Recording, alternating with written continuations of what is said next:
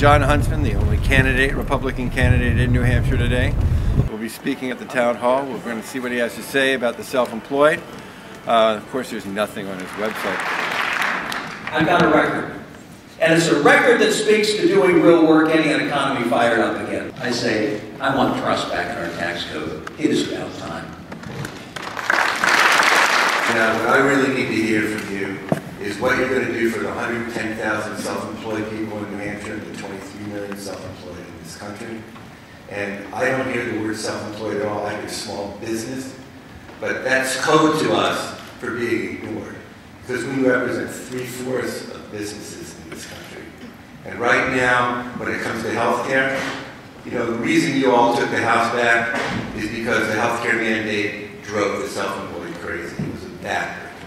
And what I want to know is, would you at least start by supporting the Equity for Our Nation Self-Employed Act, which would enable us to take our health insurance premium as a business deduction, as any corporation?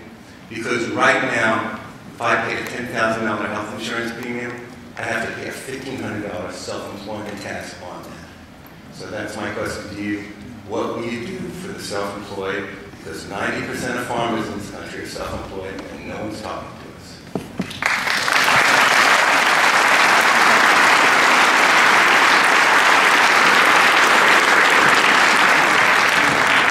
Thank you for being self-employed, and thank you for reminding us of sometimes what might be a misunderstanding or a slip-up as we talk about small business. You're absolutely correct. You're absolutely correct in what you say.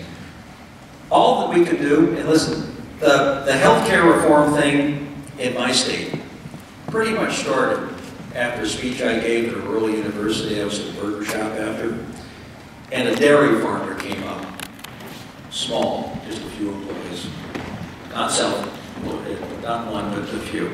We got talking about business, and he recognized me in line, and he said, "Can I chat with you for a minute?" And I thought it was going to be about international trade. I thought it was going to be about price supports. I thought it was going to be about, you know, subsidies coming out of Canada or Australia, whatever. He said, "I want to talk to you about health care." I was totally blown away. This was years ago. And he said, "I can't afford it anymore. And I've only got a couple of employees I'm taking the ride with, and I can't afford any coverage for them." And I said, "What are you going to do about it?" And he said, "Nothing. I have no choice." And I thought, you know, welcome to small business. I sat in Keene the other day. I went to a place called Lindy's Diner. This is a very special place, ladies and gentlemen, Lindy's Diner, because every president in the United States has been to Lindy's Diner. And I walked in and they said, "You're the only candidate this go-around to have visited Lindy's Diner."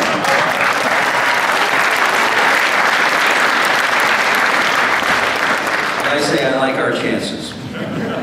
But I sat down at the counter with a small business, or maybe a sole employer. He repairs and refurbishes motorcycles, I mentioned earlier. And he made an interesting comment today. You know, he couldn't get a loan out. But the part beyond that I didn't mention, we talked about health care reform. And he said, "I can't afford any options for myself." I said, "What are you doing about it?" He said, "Nothing." It reminded me exactly of the dairy farmer. And he went on to say, "I haven't seen a doctor in 18 years. 18 years. And I thought, welcome to our world of very small business. That's the reality. So what can we all do together? I believe the two most important things for business is to fix the tax code, number one, because I believe it is so corrupted with loopholes and deductions. Some people have grown to really like those, and I say, we've got to enter a new world. We've got to enter a new world that allows people to say, "I'll take a lower rate in exchange for phasing out those loopholes and deductions, because that will clear the cobwebs out of the system and allow us to become more competitive." I think that's the most important thing we can do for businesses of all sizes. And then the second part is, I think, on healthcare reform, I think working with the insurance sector to get more in the way of affordable, accessible policies, like we tried to do in our state, breaking down the barriers, allowing individuals and small businesses to be able to pool together to see greater discounts in the marketplace, which are very, very difficult today. Those are the kinds of things that I think are most important. would you consider cutting the self-employment tax in half and bringing it back to the self-employed only pay the employee's share? Because right now, if you're self-employed in this country and you make $35,000 and you're a family of four, the 15.3 self-employment tax is $5,000 before you pay anything. You want to know what's driving the black market economy? You choose between your family and a 15.3 flat tax on your income, and you can't even, if you can afford health insurance, you can't even deduct it as a business expense, but the corporation can. This is a skewed system. It's more than just a fair tax code. This is a completely corrupt system. And you know, the vaunted 1986 Tax Reform Act, which I've read in this thing, that raised the self-employment tax from 10% to 15%.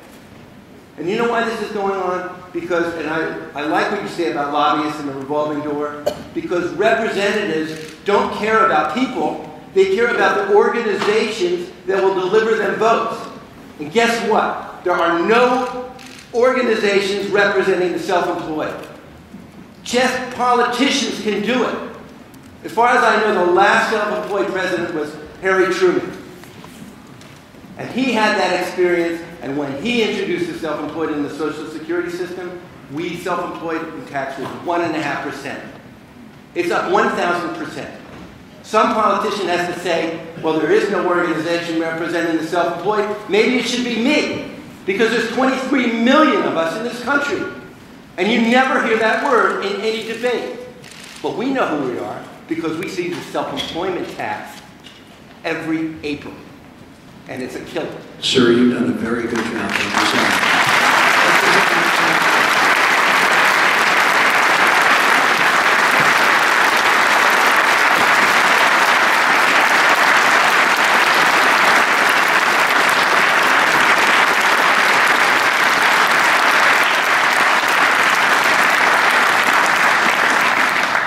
So effective, I'm going to go home and look at it. Thank you. Thank you. Thank you. Thank you for making it.